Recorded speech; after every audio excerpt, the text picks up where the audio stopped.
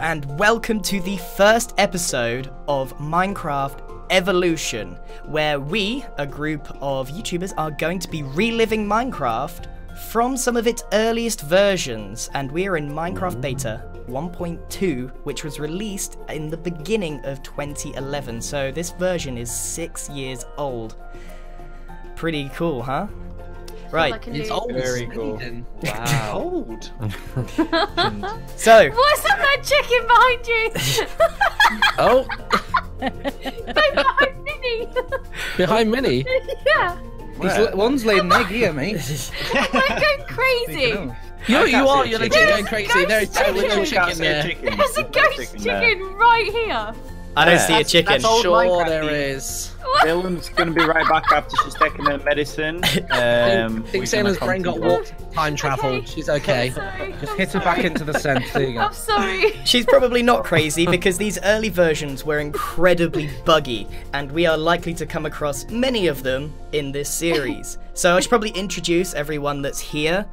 We have Salem's Lady, Nettie Plays, In the Little Wood, Big B Hello. Stats, Solidarity Gaming. Oh, I butchered that one. Solidarity Gaming, Mini Mooka, Tomahawk, and System Z. Now, Hello. It cannot have escaped your attention that some of us have skins and some of us have the wrong skins. So you might notice that I'm a very old And skin. some of us has capes, and some of us don't. Oh, just me. Oh, no. No need to And you're boast. off the island. That means I'm the leader. Basically, this version's so old that it doesn't register the skins in the same way that it does now. So some of us have not got any skins. I've got my old one, Tom Hawksway's old one. So basically, you know who the veterans are if they haven't got their current skin, and we know who the newbies are if they have got their skin. Nettie, when did you join? When did you start playing Minecraft, Nettie? Couple of years ago. Oh. So for some of us, this is going to be an entirely new experience. For some of us, it's going to be reliving some memories. So I'm pretty sure we can pull some old pranks using some very fun glitches that used to be in the game, but they were No fire though. No fire. No fire. No fire. That will not Number one. So that's it. We're in beta, and I think this is where we all go our separate ways and make this place home. Superhero exit. The cape doesn't give you flying abilities. I forgot. You. I was going this way. So, everyone's gone off. This is my first SMP ever, unless you count Arcus, which didn't go my way, which is why it stopped.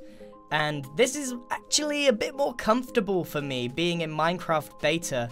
Literally because this is what I kind of grew up on in Minecraft. This is the versions that were ingrained in my mind. Like, I haven't played normal survival in so many years that this is more familiar to me than the most recent games.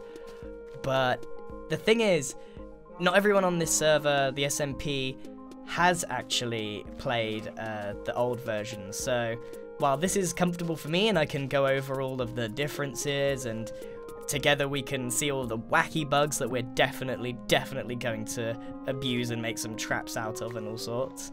But for people like Nettie and Solidarity and stuff, they haven't played this old version. So I'm guessing they're going to die quite a lot because this game is difficult. It's much harder, and there's a few very simple reasons. It's not because the mobs are stronger, it's a little bit more on the buggy side.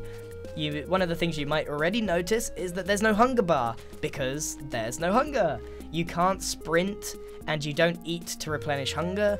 You literally eat and you regain hearts. Mobs kind of just hit you repeatedly in a cycle that you can't escape, and like if you get overwhelmed, you are almost certainly going to die. So there's all sorts of reasons why this version is particularly difficult. I don't know why I did that. What I really wanted was a crafting table, so I've left my mark on the world already. I should probably clean that up. Right, let's get ourselves a wooden sword so we can kill some stuff. Unfortunately, we're gonna have to go through the very basics of Minecraft, punching a tree, getting our cobblestone together, getting literally the bread and butter of Minecraft. Fortunately, we got some thing, but there's not a lot of food in these early versions. You got pig meat, you got pork chops, you got wheat for bread, and you've got mushroom stew. There's no chicken, there's no lamb, there's no steaks. Like, none of that is around at this point, which actually makes the game quite a lot harder. Hey, pumpkins. Pumpkins are not actually useful in any way, but I'm still going to harvest them. Maybe they'll come in useful later on when they actually introduce pumpkin pies and all that kind of stuff. Pumpkin pies weren't around. And you know, if I remember correctly, if you put them on your head, yep, but it's on backwards. Like, that's the front of me. Like, I don't know why this was a thing. Like, it seems so minor, but like, it's there. Yeah, I'm gonna have to remove this. And they don't even stop Enderman attacking you in this version because there's no Enderman either. So literally pumpkins have no use, but still. While we go on the hunt, and I'm going to explain what we're going to do, because I've already got really big plans for this base, this series. We're obviously going to be doing some survival building. We're also going to be doing some community stuff. I mean, when you see this, you got to do this, right? When you see it. Boop, boop, boop, boop, boop, boop. I don't know, there's something about that. Every time you walk past it, you've got to do it. So there's all sorts that I've got planned. So the base that I have in mind is a submerged city, and it's only possible to make in this version of Minecraft because water physics was different at this stage. So that's very, very exciting because obviously, like, I wouldn't be able to build this project in the most recent versions. Also, one thing that's pretty important to note is that the terrain is different, like really, really different. I'm going to grab some cobblestone and stuff, so don't mind me. Actually, we should do that on the first night. What we're looking for at the moment is snow, okay? I need snow blocks through the wazoo. I need so many snow blocks that I still don't think, like, even if I stay there for 3 days collecting snow, I wouldn't have enough. Right. So, a lot of you that have been around on the Java edition for a while noticed that they changed boats in the last couple of years. Well, this is what boats used to be like, and they were a pain. And they stayed like this for 5 years. Boats were so glitchy for so long. And it gives me no pleasure being in this boat right now, but I still need to go and explore. This is quite a nice area because we could do some projects up there. Basically, I need a deep ocean to make what I want to make. Oh, and also something that we might come across is a fair amount of chunk errors, loading errors, like you can already see here. That's really common, so you can see all of the cave systems. We may even be able to see some diamonds. Snow! Oh, my prayers have been answered. Alright, so we got ourselves some wooden tools. Now it's time to start collecting this. Oh my goodness, this is gonna... They only drop one at a time? Are you serious? Oh my goodness. Okay, so I have to mine 4 bits of snow to get just 1 block. Oh dear. So this is not going to... This is gonna take a really long time. Oh dear. I think we're on about day 3 or 4, probably way more. But I've collected a bunch of snow. Now, the calculation here is for every snow block, I harvested 4 snow on the ground. So basically, it's all of these added together times 4 is the amount I did. I spent at least an hour collecting snow, and then in the night I collected some cobblestone. I died once, and then I had to go back. I'm not ashamed to admit it. It was really tough when you're overwhelmed and you got no armor, but I have got a couple of good things that came out of it. I found out that there's snow right next to spawn, so we're gonna head back there in case I die again, so I can just harvest it right near the original place where you go. There's no beds yet, so can't even do that. That's in the next update, thank goodness. I think the spawn must be over here somewhere. There it is, there it is. Oh, thank goodness. Ow. We've made it back to spawn. And I can fix something that's been bothering me. A creeper blew up, and ruined the part of the spawn, so let's actually repair that. I guess what we could do is make like a little station for like a community station, so that when people die, I guess we can make something here for getting people back on their feet or something like that. Heck yeah, now we're cooking. Right, so what I was going to do was fix this little thing that's been bothering me. So I've got 4 cobblestone staircase, put one there, and how does this go? Like that. There we go, fix the spawn. That was bothering me a lot. I'm probably gonna need a bit more actually. Did you die? Haha, sucks to be you. Wait a minute, someone's base here? And the zombies. Let's take care of these. Oh, come on. Now's not the time. I haven't got a sword. Tell you what I'm gonna do. Gonna give him the runaround. Gonna eat these pork chops. There we go. He's a little bit slower. Maybe he can... He's not. He's not that... He is.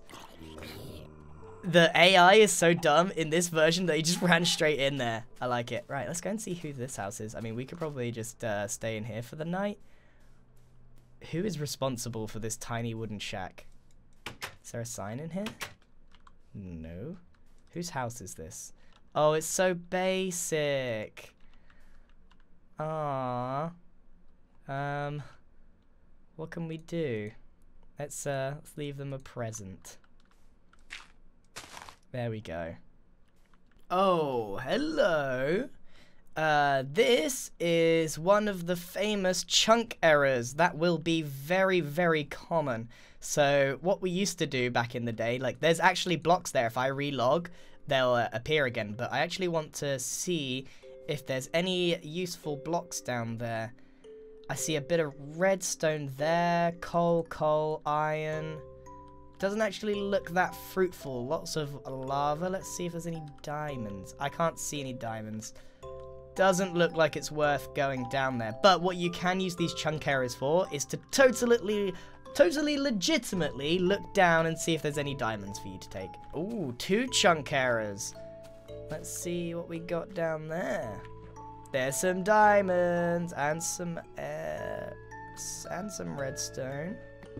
Please don't die. Always taking a bit of a risk because we don't know if there's lava this side. There shouldn't be. There we go. Here we go. How many diamonds are we talking? 1, only 2, only 2. 2 diamonds. I have found the perfect place. Finally. Well, it's not exactly perfect, but there's a deep bit of ocean. We're not too far from spawn, which is just over there according to the compass. And there's snow. There's a few things that I'm not entirely happy about. One of them is that there's loads of ice there, and I'm kind of hoping I can get rid of it and maybe it won't come back. I don't really know. But I'm making the most of this little island. This is where we're going to make our very quick, like, temporary base for the time being while we work on the Nautica style house type thing. So it's going to be a submerged build, and it's going to be at quite a large scale, which is why I've had to put all my snow in here. And I mean, I spent like 2 hours gathering snow, and that is a really low amount. I really can't wait for snow golems to turn up, and I think even in the next update, snow will give you a lot more snowballs when you mine them or whatever. So I guess what we need to do now is make a base. So I've already gone ahead and put some cobblestone in the furnace. It's building in this version, like even if you place and make a base, it doesn't look very good because the textures for cobblestone in particular were not great. I mean, this is what cobblestone looks like. It's really quite intense. They changed that fairly quickly. I haven't actually got a pickaxe.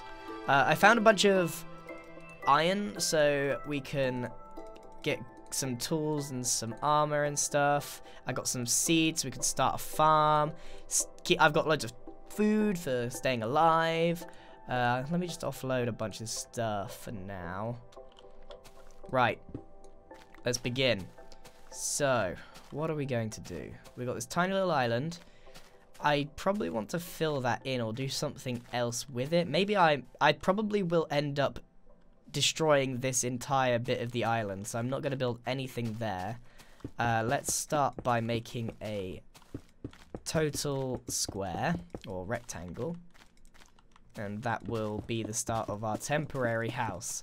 I chose stone because it looks a bit nicer than cobblestone. That's the main reason, but I am going to be mixing in some cobble as well. So survival building isn't quite as intense. Oh man, I've used a full stack already. I'm probably going to run out. Well, we probably won't be finishing this base anytime soon because I'm going to have to make another trip into the mine. Now, if anyone follows my channel on the building side of things, you'll know that we can't be having just a normal shape, so we've got to add a few little bits that jut out, which means removing this and turning it straight into cobble. You know what, I probably should just stick loads of cobble in here. And I'm already out of stone. That's how far I got, and it's pretty pitiful if I say so myself. So I now kind of realize the pain that people go through when they follow a tutorial on my channel. Because obviously I do everything in creative, unlimited resources, so I actually have no idea how much it actually takes to make anything that I do a tutorial on. Not in real terms anyway. So I think, oh, this isn't too bad. But if that's 2 stacks of stone already, and I've already used all my cobblestone, it must take hours to do anything on my tutorial. So I guess this is like a formal apology. Oh yeah, by the way, my plan here is to make like a hobbit hole style entrance. Ah, damn. There's a cave right there. Right, well, I'm going to be making a like cobblestone style, hobbit style entrance to my mine, which is why I'm adding a bunch of dirt here. It's all temporary. This island is just where we're going to spend our resource gathering days, and it's going to be the base of operations while we're constructing the main thing, which is going to be obviously in the water. So that's why you've got to kind of get yourself established first, I feel. Hey, I've already been in here. Do you know what? I actually think I have an idea here. So what I want to do is I want to come down deep enough so that it's safe. And then what I think I'm going to do, instead of making like a, you know, normal Minecraft strip mine, what I want to do is essentially create a giant square that I just go round and dig down and down and down every time. But I need to make sure I'm underwater enough so that I don't flood the place. And then eventually, like, it'll get out of hand, I'm sure. And then eventually, like, it will become the pit, and it will become an actual place. And then I think we can turn it into something later on. But it's going to be a long time coming. So this is going to be a project for an extended amount of time. So this is the start of the quarry, the pit, the whatever you want to call it. I'm going to make it a much bigger square. This is just the start. This is about 20 minutes of mining and a few broken pickaxes. Essentially, it's going to be much bigger, and it's going to go straight down. Now, I've planned a little bit so that I can actually make the staircase go down here, have a little platform, and then it can go down there, and it will make its way round. It should look really impressive. And I was actually thinking, as I was mining, what we could do with such a gigantic square hole. We could turn it into like a cliffside town or a gigantic temple. We could essentially carve a temple out of the mountain. There's lots of opportunities, but this is like a side project as a byproduct of the mining that we're going to need to do in order to make our base. So this is kind of just like a little build on the side sort of thing. So for the most part, it's just a quarry. But once we have that gigantic hole, which will take a lot of mining, then we can turn it into something. But for the time being, back up on surface world, we have a very incomplete start of a house. And I actually want to finish this as soon as possible, ideally. I got to admit with you, I'm struggling a little bit to deal with this build. I'm not entirely sure what to do yet. and I guess that's something that will come with time. For the most part, I've made it symmetrical, and I'm just going to sort of chip away at it bit by bit, adding a bit of staircase, bit of cobble, give it a bit of texture. As for glass, I'm going to have to add some sort of window system. I've added a little pattern on the side of these pillars, like so. The roof is a whole different kind of story. No idea what I'm going to do there. I need to make this a lot taller if it's going to be sort of an impressive build. I wasn't going for a normal house. I was trying to make something different, but it's entirely experimental. And this texture really clashes with everything. Oh boy. So builds back then, back now, or whatever, back in beta, even if you made a really good looking thing, like, the game kind of worked against you. The lighting didn't help you very much. The textures didn't help you very much. You had less flexibility with things like cobblestone staircases. But in a weird way, it all worked. It all worked together really nicely. For some reason, it's just something... Oh, you get away from my crops. Oh dear, I should probably put a fence around that. In a weird way, it all kind of fits together. It looks so nostalgic. I don't know how many of you have actually seen the beginning of Minecraft, but I've spent about 3 hours already, and this is the progress that I've got. I did think that I would make a little bit more progress on this than I have, but I think this is going to turn out to be an amazing series. We're going to start some fantastic projects, and your input will be duly noted as we go on. I will be reading the comments. I'm very excited about this series. I'm very invested already. I was playing and I wasn't even recording, which I probably shouldn't do, but I was just enjoying myself quite a lot. I guess that's what Minecraft did, and this is like reliving my early days. Especially all these things that give me a bit of nostalgia here and there. This is basically how I started with Minecraft. So, and I stopped playing survival basically before the full release. So, this is the Minecraft I know and love. The creative mode is basically a different game to me, almost. It's still a game that I love, but it's not what I'm doing here. That's for sure. So, I guess it's hard for me to convey the amount of emotion that comes to playing this version for me. It's got a lot of memories, and this is where I started my career, even if I didn't know it at the time. So I guess this little island is where it's all going to begin, and hopefully we'll make something good out of it. No, don't you dare!